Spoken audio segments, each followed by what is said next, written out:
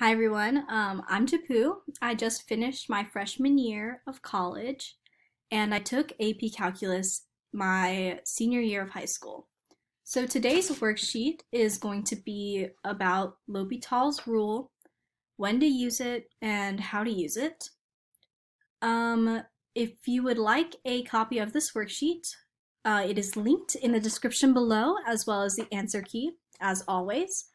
And we're just going to get right into it. So first we're just going to talk about L'Hopital's rule in general. It is the easiest, most common way to solve difficult limit problems. Basically, we're turning a hard limit problem into a derivative problem. Most limits at the high school level, especially on AP tests, are fractions, and you can usually use L'Hopital's rule to solve them. So first, it's really important to plug in whatever number the limit is going into, into your fraction that you are given. So since x is going to a in this case, we would plug in a to any x's that we would have in our fraction. If we plugged in a and we got either infinity over infinity or 0 over 0, we would have to do L'Hopital's rule. Sometimes you get a normal number, and that's good because you actually have the answer and you don't have to do L'Hopital's rule. And we will have some examples of that later on in the worksheet. But if you do get infinity over infinity or 0 over 0, those are called indeterminates, and you must use L'Hopital's rule to get the correct answer. So to use L'Hopital's rule, I usually like to write that I'm using L'Hopital's rule. Just indicate that to the AP graders. So especially on the AP test itself, if you write L'Hopital's rule or L'H, it indicates to the grader that you know that you're using L'Hopital's rule, and they can give you points for that. So to use L'Hopital's rule, what you basically do is you take the derivative of the top of your limit and you take the derivative of the bottom of your limit. And then you plug in a to the derivatives that you've just taken to get your answer. Be careful not to confuse L'Hopital's rule with the quotient rule for derivatives. L'Hopital's rule is for limits. You do not ever use quotient rule for limits. Quotient rule is only for derivatives. L'Hopital's rule is for limits. Alright, so that's basically the formula that you're going to be using. So for this first problem, we first have to plug in 3 to all of the x's that we see in our limit. So that would be 3 squared minus 2 times 3 minus 3, which would be 9 minus 6 minus 3, which is 0. So we have 0 on the top, and 3 minus 3 gives us 0 on the bottom. Since we get an indeterminate, we have to use L'Hopital's rule. I sometimes call it L'Hospital, just so I can remember how it's spelled, and also that's what it looks like. But I'm just going to write out the problem that we're going to be taking the limit of, and so I can kind of keep track of what I'm doing. And then I'm going to take the derivative of the top of the fraction and the bottom of the fraction. So I'm going to take the derivative of x squared minus 2 minus 3, which gives me 2x minus 2. Then I'm going to take the derivative of x minus 3, which gives me 1. Then I'm going to plug in 3 to any x's that I see. So I'm going to get 2 times 3 minus 2 over 1, which gives me 4. And that's our answer for this problem. Now we're just going to do the same thing for the next problem. We are going to plug in 0 for any h's that we see. So we're going to get 0 plus 3. 0 plus 3 to the 4 is 81. Minus 81 is 0 for the top. And then we just have 0 for the bottom since h equals 0. Which means since we have an indeterminate, we have to use L'Hopital's rule. I again indicated that I am using L'Hopital's rule with an L'H. And I'm just writing out the problem really fast. And we're going to take the derivative of the top now. So using the power rule, we will get 4 times h plus 3 to the 3 over 1. And then we plug in 0 to the h's that we get from that in that derivative, and we get 108 as our answer. So for these two problems, you can also use the method that we describe in our limits as definition of the derivative video. I like to use L'Hopital for all of these problems just because it's a standard way of approaching these problems, because some of these problems you cannot use limits as definition of the derivative.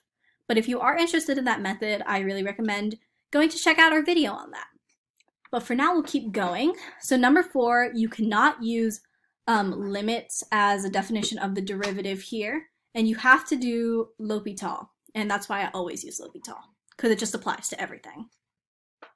So plugging in 0, we get 4e to the 0 minus sine 0 minus 4 over 0 squared plus 4 to the 4 times 0.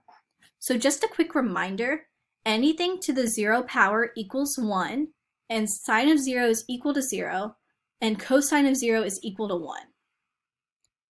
So as our answer, we get 0 over 0, since 4e to the 0 is 4, sine of 0 is 0, minus 4 would give us 0. And then 0 squared is 0, plus 4 times 0 is 0. So we get 0 over 0. So you guys might notice for this limit, we have a addition sign next to the 0. So we have x going to 0 with the little addition sign in the corner. That addition sign just means that the limit is coming from the right side versus both sides. It doesn't really matter for any of the problems on this specific worksheet. We just do L'Hopital's rule as we would usually do if there wasn't a plus sign. But if we had absolute values in the problem, then it would change. But for now, we can just ignore it.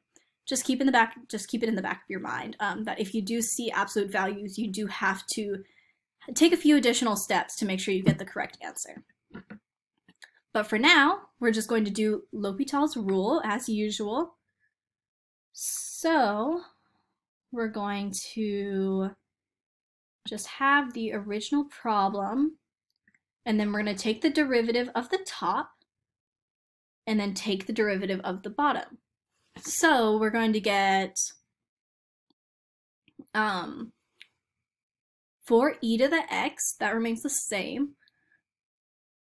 And then we're going to take the derivative of sine x, which is cosine x. And then since 4 is a constant and the derivative of any constant is 0, we're just going to drop the 4. And then we're going to do the power rule for the bottom, giving us 2x plus 4. If we plug in 0 for every x that we see in this new limit that we've just created, we get 4e to the 0 minus cosine 0 over 2 times 0 plus 4. So 4e to the 0 is 1, or 4e to the 0 is 4, minus cosine 0 is 1, and then 2 to the 0 is 0, and so we just have a 4 at the bottom, and that gives us 3 over 4 as our answer. Now, moving on to the next problem, we're going to again plug in 0 for any x that we see, which will give us e to the 3 times 0 minus 1 minus 3 times 0 over 0 squared. E to the 3 times 0 is 1, and then minus 1 gives us 0, and then 3 times 0 is 0. 0 squared is also 0, so we have an indeterminate, which means that we must use L'Hopital's rule in this case. So I'm going to write out the original limit that we're given, and then I'm going to take the derivative of the top and the derivative of the bottom. So for the top, we're going to have 3e to the 3x, and that's because we must use the chain rule in this case. The front 3 from the 3e to the 3x is because of the chain rule. And So just remember that. That's kind of a mistake that you can make, a little mistake that you can make that will give you the wrong answer in the long run. So be careful of that. And then if we plug in 0 for every x that we see, we're going to get 3e to the 3 times 0 minus 3 over 2 times 0. And so you'll notice that this will actually give us 0 over 0 again. We have another indeterminate. And that's okay. All you have to do is, if you get an indeterminate the first time you use L'Hopital's rule, just do L'Hopital's rule again. And do it on the new limit that you just found by taking the derivative of both the top and the bottom of the original derivative. All right, so I'm going to write the new derivative that the new limit, excuse me, that we just found, taking the derivatives of the original limit. And we're going to have 9e to the 3x at the top. That's another chain rule, so be careful of that, over 2. And then we're going to plug in 0 for every x that we see, which gives us 9e to the 3 times 0 over 2, which will give us an answer of 9 over 2. All right, so number 6. We see that we have x going to infinity. Just treat infinity as you would a regular number, but you'll see that we get infinity over infinity, and that's another indeterminate. So that means that we do have to use L'Hopital's rule. All right, so what we're going to do first is just write down the original problem, and then we're going to take the derivative. So the derivative of x cubed is 3x squared. That's just a simple power rule. And the derivative of ex squared is e to the x squared times 2x. And that's because of the chain rule. And then we're going to take the limit, or take the we're going to find the limit of that specific equation, and I've actually gone ahead and simplified the limit that we just found, taking the derivatives. As you can see, you can actually cancel out 1x from the top and 1x from the bottom. So it's easier to take the second. This is a spoiler alert, by the way. We do have to do L'Hopital's rule again for this problem, and it's easier to take the second L'Hopital it's easier to do the second L'Hopital's rule of this new derivative, of this new limit, if you simplify the expression. So I really recommend simplifying the expression if it's easy to do so anyway. And then if you do have to do L'Hopital's rule again, you should definitely try and simplify as much as you can, because it will just make taking that derivative much easier. So for example, instead of having to do the product rule for the bottom part of the new expression, we just have to do another chain rule instead of a chain rule and a product rule, which would be a little more complicated. All right, so let's see. We're going to have 3x at the top. This is just the simplified version of the expression that we just found by taking the derivative. So I'm not taking any derivatives here, I'm just simplifying. So our simplified expression would be 3x over 2e to the x squared, and that's from taking our first L'Hopital. And as you can see, we get infinity over infinity again after we plug in infinity to all of the x's. So we are going to have to do L'Hopital's rule again.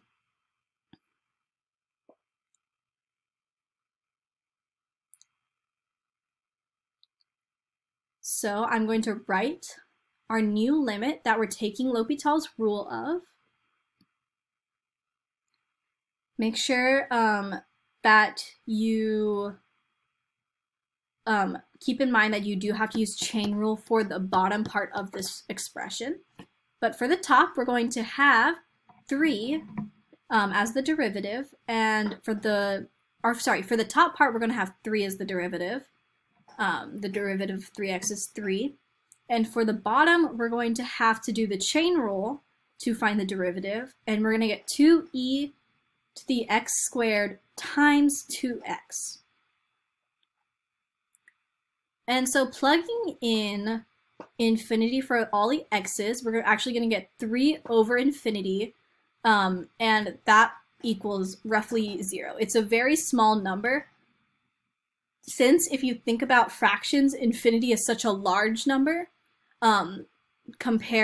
represents such a large value compared to the 3, that it's basically equal to 0. At least that's how I think of it. Some people also call this expression bottom heavy, meaning that all of the x's in the expression are on the bottom. All or the highest value of x's or variables are on the bottom. So that rule just means that it's equal to 0. We do have a video on top heavy, bottom heavy, same heavy methods of taking derivatives or finding the answer to derivatives, if you would like to check that out as well. That video that finds the answer or computes the limit based on the heaviness of that limit is called Limits Involving Infinity, and that could be useful, so I definitely encourage you to check that out. All right, we're going to move on to number 7. So we basically just need to plug in 0 as usual, or plug in 7, excuse me, this time, because the limit is going to 7. And we will get 0 over 0, since ln of 7 minus ln of 7 is 0, and 7 minus 7 is also 0. So now we're just going to take the derivative of the top and then take the derivative of the bottom. Lots of people see ln of 7 and immediately think that the derivative should be 1 over 7, since the rule for taking derivatives of ln is if you have ln of x, the derivative would be 1 over x, but ln of 7 is a constant, it's just a number, so the derivative will be 0. So for the top of our expression, the derivative will be just 1 over x, and for the bottom of our expression, we'll just get 1.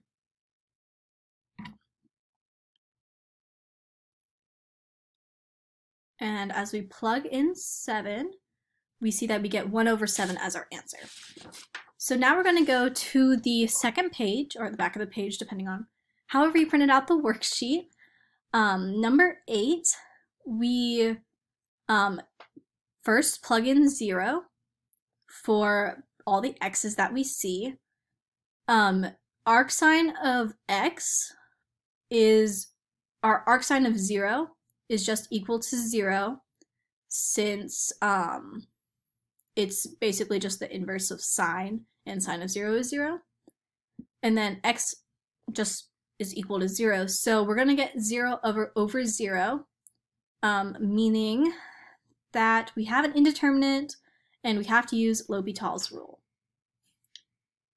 So again, I'm going to write down that I'm using L'Hopital's rule, and here the limit is going to 0,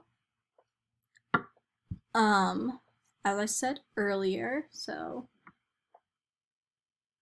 I'm just going to write down the problem again. Hopefully it doesn't cut off too much and we can see what I'm writing. All right, so the derivative of arcsine of x is 1 over square root 1 minus x squared. And the derivative of x is just 1. So basically, we're going to get a new limit of 1 over square root 1 minus x squared. That's just simplifying the two derivatives. All right. And so if we plug in 0, we're going to get 1 over square root of 1, which is just equal to 1. And that's our answer for number 8. All right, number 9. So we're going to plug in 1, and we're going to get cosine of pi over ln of 1. So cosine of pi is actually -1, and ln of x is 0, but as I said before, -1 or any number over, or I didn't say this before, we were talking about infinity before, but -1 over 0 or any number over 0 is infinity or negative infinity. And that's actually our answer. We do not have to use L'Hopital's rule here. So a lot of problems with limits in them, you usually do have to use L'Hopital's rule, but sometimes teachers will try to trick you. And if you did use L'Hopital's rule in this problem, you would get the problem wrong. So it's really important to plug in whatever the limit is going to into the original limit to make sure that you absolutely have to use L'Hopital's rule. All right, so we are going to continue on to number 10. So if you see here, we're plugging in infinity for all of the x's that we have in our problem, giving us ln 1 plus infinity cubed over ln 2 plus infinity, which is basically ln of infinity over ln of infinity, which is infinity over infinity, which is an indeterminate. So we're using L'Hopital's rule. So I'm gonna first indicate that we're using L'Hopital's rule, and then I'm going to write the original problem, and then we're going to take the derivative of the top and take the derivative of the bottom. So we're going to get 3x squared over 1 plus x cubed for the top of our expression. That's the derivative of ln of 1 plus x cubed. We used the chain rule in this case, so make sure that you know how to properly use that and you use it correctly. And that's why we get 3x squared over 1 plus x cubed. For the bottom, we're going to get 1 over 2 plus x, and that's also another instance where we have to use the chain rule to get the correct derivative. And now we're going to simplify that expression by dividing those two fractions. And dividing fractions is the same as multiplying the top by the reciprocal of the bottom fraction. So basically we're going to get 3x squared times 2 plus x over x cubed plus 1.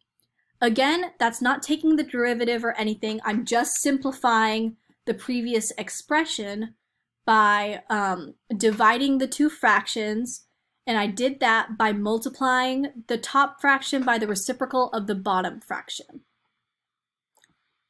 So our final limit is going to be 3x cubed plus 6x squared over x cubed plus 1. Now, you can do L'Hopital's rule again, since if you plugged in infinity, you would get infinity over infinity. But if you look at this fraction, you'll notice that the limit is same heavy. And we talk about heaviness in our limits to infinity video. But same heavy just means that there's the same like x powers on both the top and the bottom. So like we have x cubed on the top and x cubed on the bottom. So it's actually easier to solve this problem if you notice that the limit that you find after doing one L'Hopital rule is same heavy. And since the limit is going to infinity and both parts of the fractions are polynomials, we can just say that the limit is 3 based on the heaviness rules. If you're unfamiliar with heaviness, same heavy, top heavy, bottom heavy, again, look at the video about limits involving infinity. That will really help you out and give you a couple of shortcuts so you don't have to do any extra work. All right. So, again, I'm just writing exactly what I said. Notice limit is same heavy. And noticing the limit is same heavy is easier than having to do L'Hopital again. Which you can do if you didn't notice that it was same heavy. You would still get the correct answer. It just might be a little bit difficult and it might be easier to make some mistakes. All right. Now we are going to go, oh, I already wrote it down. But the next problem, as you can see, if we plug in 0 to the top and the bottom, we're going to get negative infinity over 0. And that is equal to negative infinity. So that's our answer. We don't have to do L'Hopital's rule, and we can just move on to the next problem. Oh, okay. All right. Let me finish that problem, and we're going to move on.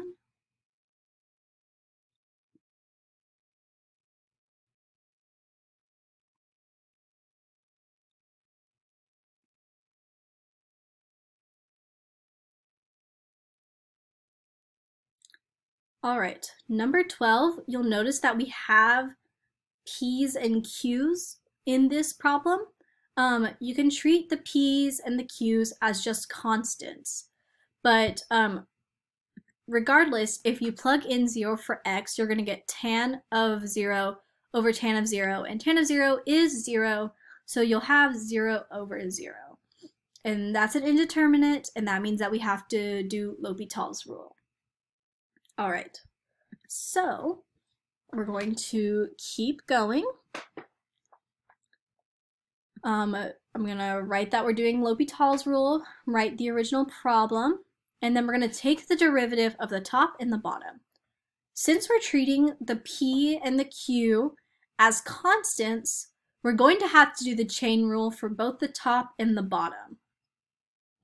So doing the chain rule for the top of this expression will give us secant squared px times p over secant squared qx times q. So we just treat the p's and q's as if they were constants, actual numbers. So if you had like tan of 4x, you get secant squared 4x times 4. So it looks a little bit tricky, but it's honestly just very simple. Don't let that trip you up. So just a reminder, secant is equal to 1 over cosine, and cosine of 0 is equal to 1. So secant of 0 is equal to 1 as well. So as we plug in 0 for all of the x's, we're going to get secant squared of 0, which is 1 times p, over secant squared of 0, which is 1 times q. So our final answer will be p over q. And you can leave this answer in terms of p's and q's because we're treating those as constants in this problem. All right, number 13. We have the limit going to 0, so we're going to have 5 to the 0 minus 3 to the 0 over 0. And remember that anything to the 0 power is equal to 1, so 1 minus 1 is 0. So we have an indeterminate, we have to use L'Hopital's rule. So to take the derivative of a number to any variable, let's say the number was a and the variable was x, we would get, to take the derivative of a to the x, we would get a to the x ln a. So in terms of our problem, if we're taking the derivative of the top of the expression, we're going to have 5t ln 5, because t is our x in this case, our variable, and a is equal to 5 in this case. That's our constant. And then we also have 3 to the t, so we're also going to have 3 to the t ln 3. And then that's all over 1, because the derivative of t is just 1.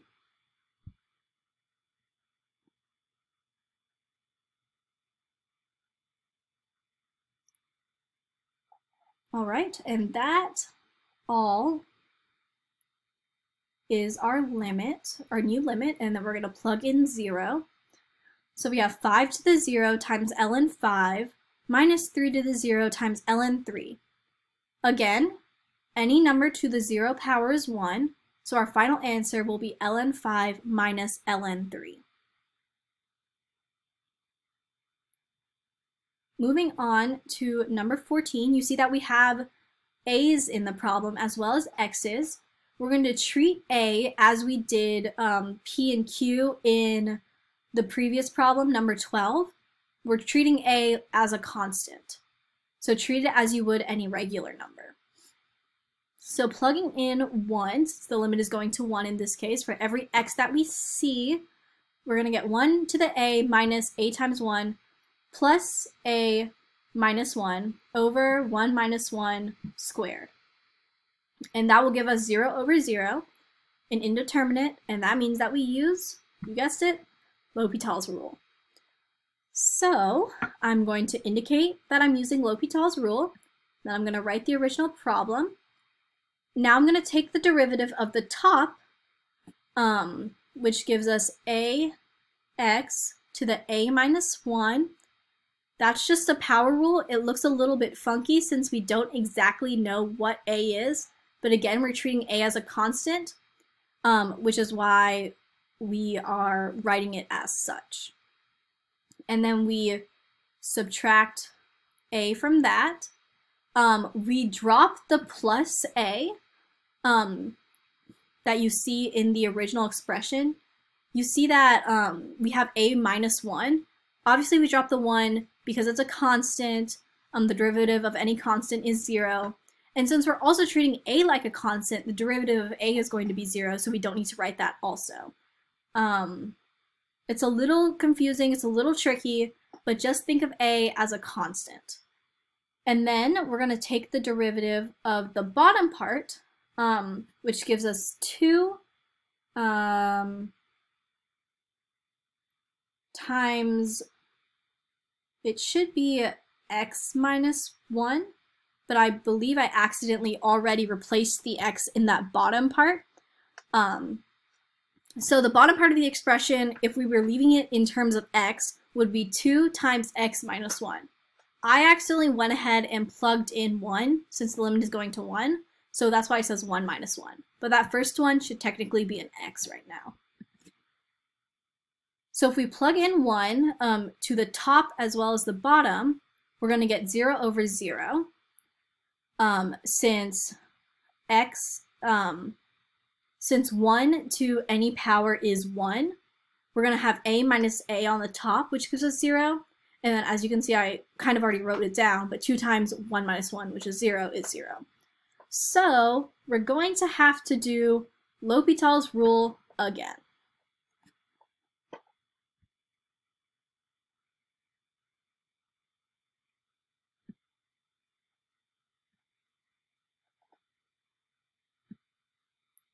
All right, so I'm going to write the expression that we just found by taking the derivatives of the original limit. And then we're going to take the derivative of this new limit to do L'Hopital's rule again. So we're going to have for the top a times, in parentheses, a minus 1 times x to the a minus 2. That's another power rule. It looks a little more complicated since we're using a's instead of an actual number. So we can't technically combine any of the numbers. But again, treat a as a constant and just think of this as you would any other instance where you have to take the power rule of an expression. And all of that is going over 2. Again, we're going to drop that minus a because the derivative of any constant is 0, and the a in this case is a constant. So its derivative would be 0. And then we're going to put that all over 2. And then to solve this problem, we're going to replace every x with a 1. So we have a times a minus 1 times 1 to the a minus 2 over 2. And since since 1 to any power is 1, on the top we have a times a minus 1 over 2. And you can leave the answer in this form, since again we're treating a's in this case as a constant. So your answer is okay to have a's in it. All right, last problem. We have a limit going to infinity. So it's a little hard to see on the video because the previous problem kind of went over the top of this problem.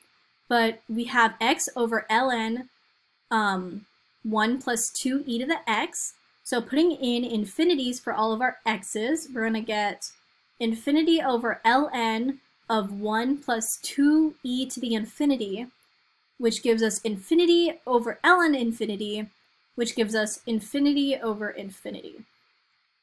And that's an indeterminate again, so we're using L'Hopital's rule.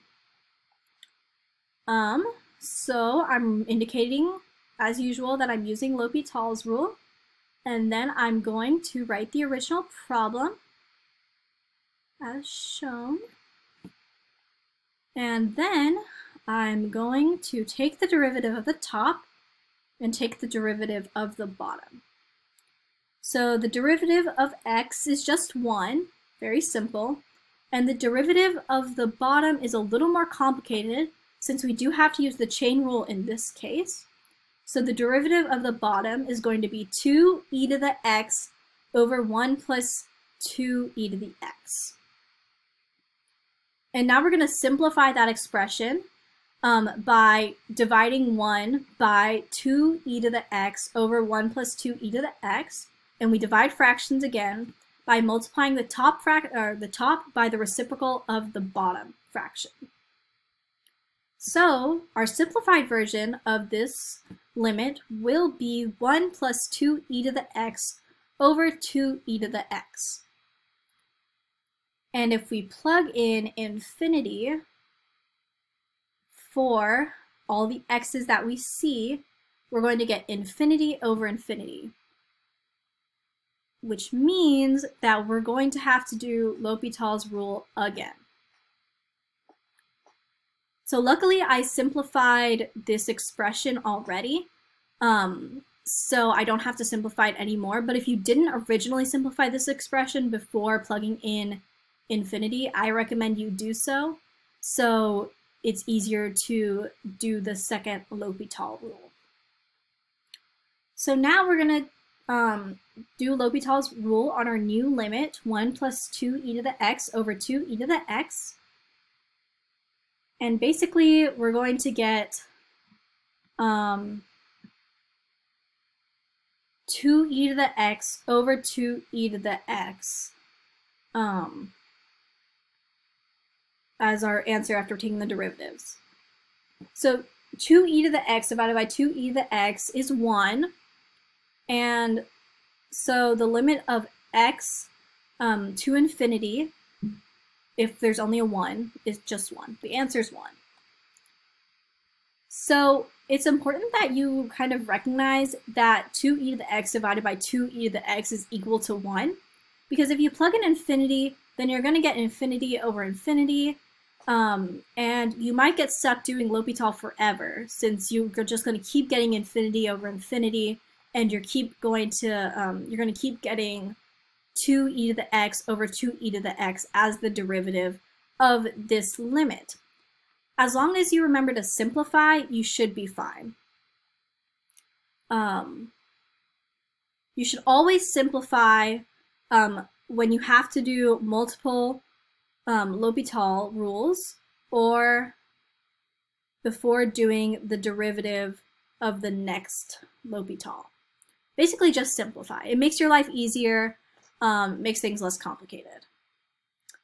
So that's all for this video. If you enjoyed this video, if it was at all helpful to you, please give it a like and subscribe to our channel. Limits are hard, and so we actually have a couple more videos where we review limits and also review how to use L'Hopital, all of that good stuff.